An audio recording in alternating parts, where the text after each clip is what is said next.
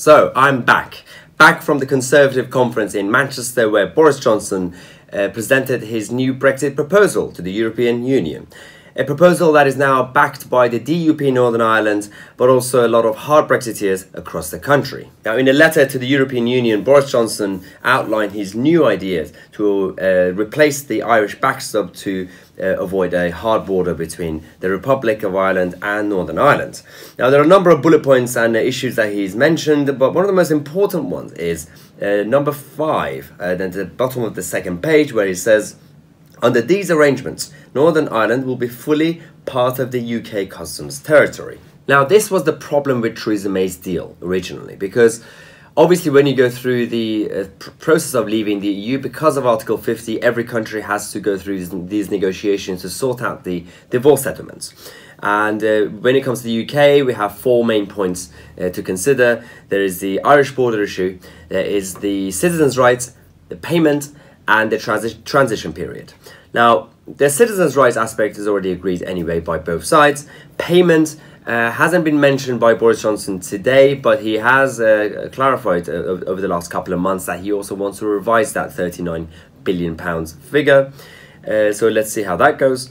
But the Irish question is kind of interesting, because under Theresa May's backstop plan, it would have been the EU and the ECJ that would have made all the decisions, and we would have been essentially tied completely to the European Union, especially Northern Ireland.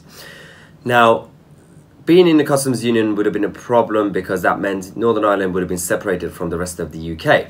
Boris Johnson's proposal says that the Northern Ireland area and the UK will be completely out of the customs union and no longer under the control of the ECJ. Now, as a WTO Brexiteer, I still prefer no-deal Brexit. Not because it makes sense economically as an option, but because politically and logically, because of the way the European Union have treated us during this process, but also the way they treat nation states and their negotiating partners, I think they just need to learn a lesson. Having said that, we have to also say that this current proposal is completely different to Theresa May's deal, regardless of what Jeremy Corbyn tells you. For example, under Theresa May's deal, the jurisdiction of the ECJ would have lasted until 8 years after the end of the transition period.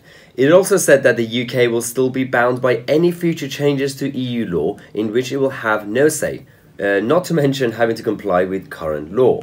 Now, that was a problem with Theresa May's treaty as opposed to Boris Johnson's idea, and that's why it's now being backed by the DUP and hard Brexiteers like Steve Baker. What has changed is not our red lines. What has changed is the government has changed. I mean, have you not noticed that Boris Johnson has taken a completely different approach to Europe, to the withdrawal agreement? He's saying he's scrapping the backstop. He's going to take Britain and Northern Ireland together out of the customs union.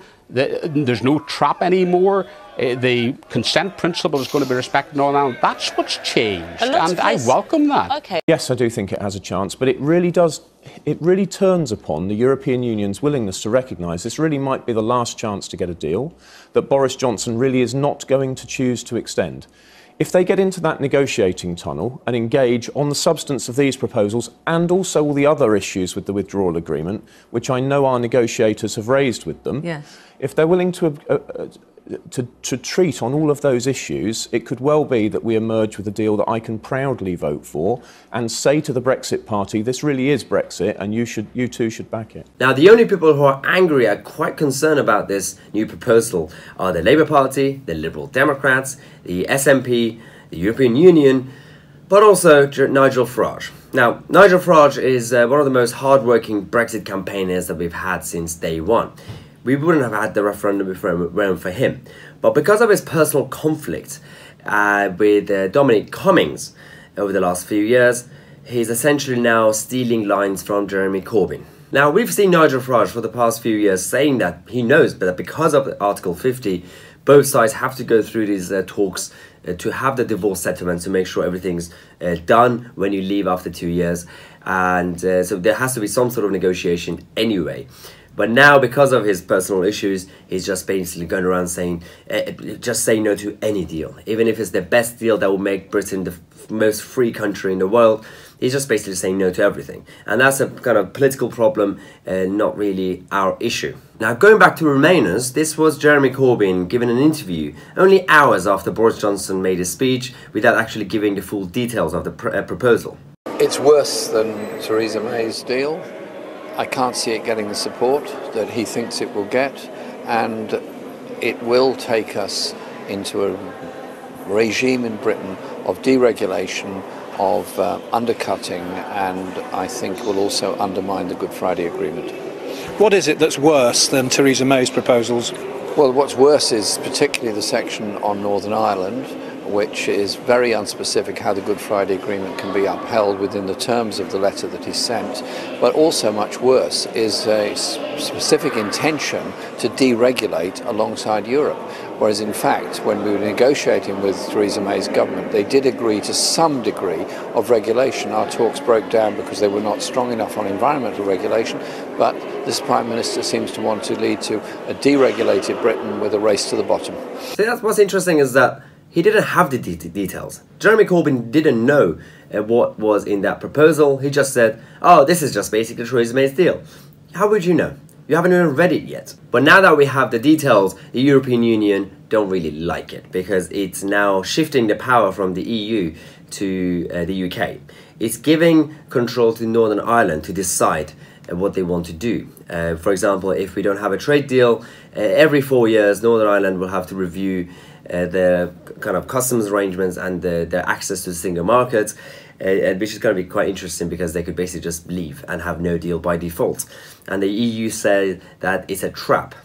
And by the way, it could be a trap, but it's in our favour, so I don't care. But because of this, there's now a split within the European Union. There's one half that's saying, actually, this is logical, let's just get it over with and let them leave. And then there's the other half who are saying that this is a trap, and we would rather if the UK just remained a member of the European Union. Now, some people like Guy Verhofstadt are also talking about things like being ready to bypass Boris Johnson to grant a Brexit extension. The European Union could grant another Brexit delay even if the letter making a request for an extension beyond the 31st of October, the deadline, is not signed by the Prime Minister. European leaders are on standby to hold an emergency Brexit summit in the last week of the month if Boris Johnson fails to get a new withdrawal agreement past the House of Commons in the next 2 weeks. This is absolutely ridiculous. Yeah, good luck with that. Let's see what the people of this country would do if you even consider that option. On the other hand, some proper Brexiteers like Kate Hoey are still optimistic about the current situation. I think Boris is, I have to say the Prime Minister is, in my view, doing, if only we had been doing this from day one after the referendum, we wouldn't be in the position we are in now. But hopefully this is the beginning of the end of the situation, because I do think everyone who says we have to be out by October the 31st is right. Business needs that certainty, and all the businesses who I speak to say to me, look, just get out, tell us what you want to happen, and we will work it out. We will work it out. Well, exactly. And are you confident, Kate, that I know you've got to rush off, but are you confident that the things that are currently being looked at and the things that you're talking about are not in breach in any way of the Good Friday Agreement? Oh, no, absolutely not in breach. And of course, that's the other sort of almost red herring. Now, for once since 2016, the United Kingdom and Brexiteers are finally united. These were the scenes from the Tory conference that I attended earlier this week. Boris! Boris! Boris! Boris! Boris! Boris! Boris! Boris! Boris! Boris! Boris! Boris!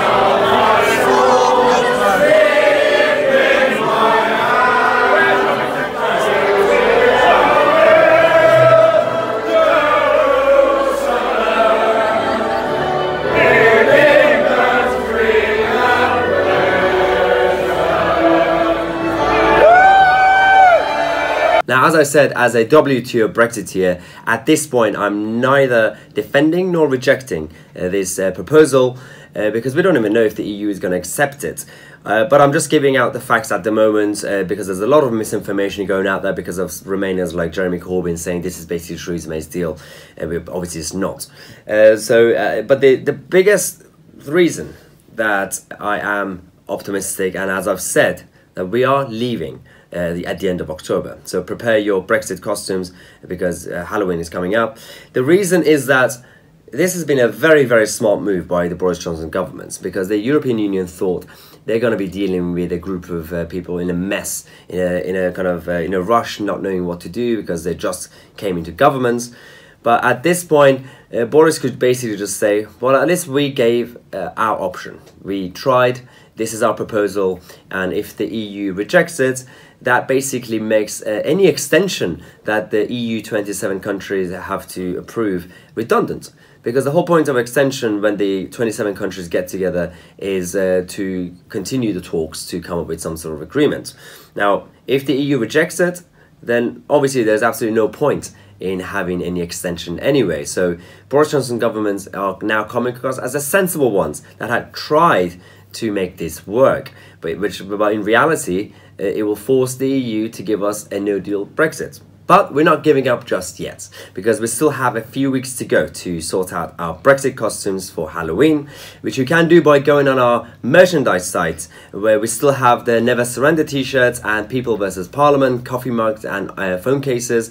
A lot of you have been asking for hats. I'm happy to now announce that we've also now added hats to the list of merchandise, so make sure you check out the link in the description. And as always, don't forget to subscribe and click on the notification bell next to it, otherwise you won't be notified when I release a new video. Videos come out every day at 5:45 p.m, just before the Nigel Farage show on LBC. And if you want to follow me on social media, Twitter, Instagram, you can find them down here. As always, I'm Tousi, and this is the fastest growing centre-right Brexit channel in the country.